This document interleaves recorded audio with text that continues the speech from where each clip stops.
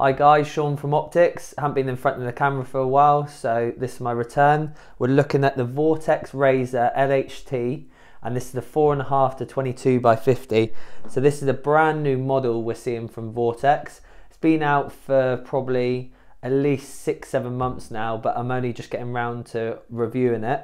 It's based on a 30mm tube, and it's coming as an evolution from their LHT model.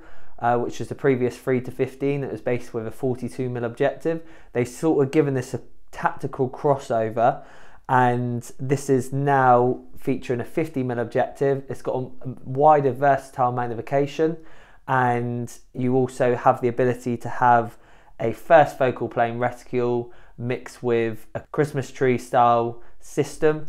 You have illumination and external BDC turrets, and it gives you about 75 MOA of adjustment. So this can be used for hunting, varminting, target shooting, so really a good crossover optic, and features good Japanese glass.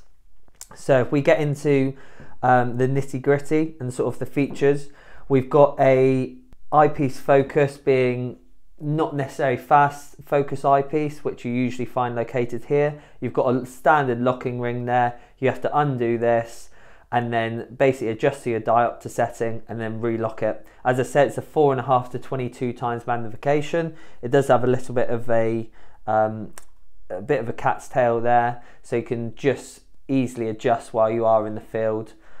We then move further forward onto the 30mm tube. As I said, 75 MOA of adjustment.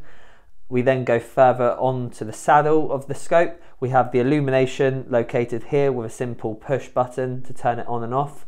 We have the parallax, and the parallax comes down to 25 meters. The elevation drum is locking and features their rev limiting zero stop system, and we have a cap windage turret.